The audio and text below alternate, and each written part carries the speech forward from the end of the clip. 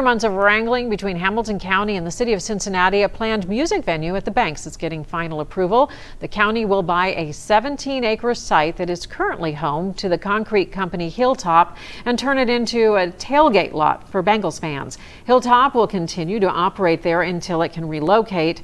The $27 million indoor-outdoor music venue is being built across Elm Street from Paul Brown Stadium by Music and Event Management, Inc., the nonprofit concert arm of the Cincinnati Symphony Orchestra.